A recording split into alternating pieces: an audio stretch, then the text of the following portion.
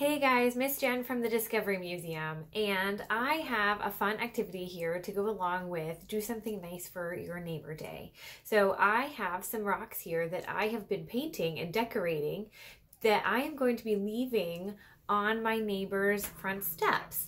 I figure that this is a fun way for me to connect with them and brighten their day. And even if they don't know it's from me, that's okay. I was thinking about putting something on the back that maybe has the light bulb for the Discovery Museum, since that's who I'm representing. But you could put your initials, you could put your name, you could leave it blank, you could put a secret message underneath, you could give them directions that they can take this rock and leave it for somebody else.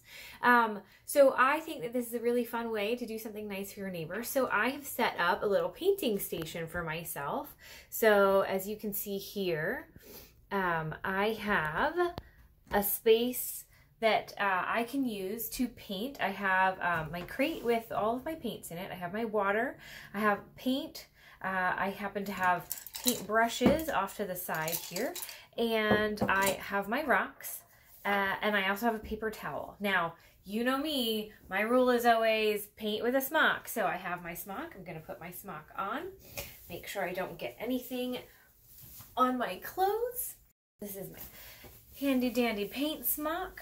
And then I'm going to use the brush. Now I've painted some of my rocks so that they have a white surface on them. Now I'm going to take my brush and I'm going to add some details. So maybe you want to add, now I happen to have all the colors of the rainbow. So maybe you want to take one of these and make a rainbow. Now I'm painting with the lightest color first, but you can use any color you want. Now I was thinking that I like flowers, so I'm going to paint some with some flowers on it. So maybe I'll take this one and make a bouquet of flowers on that. Now, you don't have to be a fantastic, amazing artist. You are leaving some sunshine for your neighbors. They're going to be happy no matter what you paint and no matter how you paint it. And for all of you adults out there, imagine, if you will, now you may or may not appreciate Picasso, but imagine, if you will, that Picasso's mom came behind him and fixed all of his paintings. Can you imagine how disappointing the world would be? Disappointed. You know, his paintings aren't his own. They aren't original. So it's okay to leave your kids' artwork alone. Do not attempt to fix it. Kids, don't attempt to fix your adult artwork either. I know it might be something you'd like to try to do, to tell them how to do it, but let them be creative. Let them come up with their own ways to do things. I'm liking my my rainbow, but it's becoming a little bit triangle-ish, and that's okay.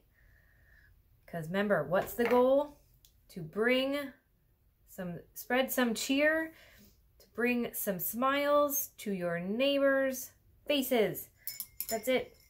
You don't need to be Picasso or any other famous artist. Now, I'm going to keep going with my artwork. And remember, I said I'm going to sign the backs. So, I want you to go out, see if you can collect some rocks in your neighborhood. Pick up the smoother ones, the better. But if you have some very smooth ones, that's okay. Work with the bumps. See if you can find some that have unusual shapes that you can create some images out of. This one was sort of a weird shape, and it's perfect for a rainbow.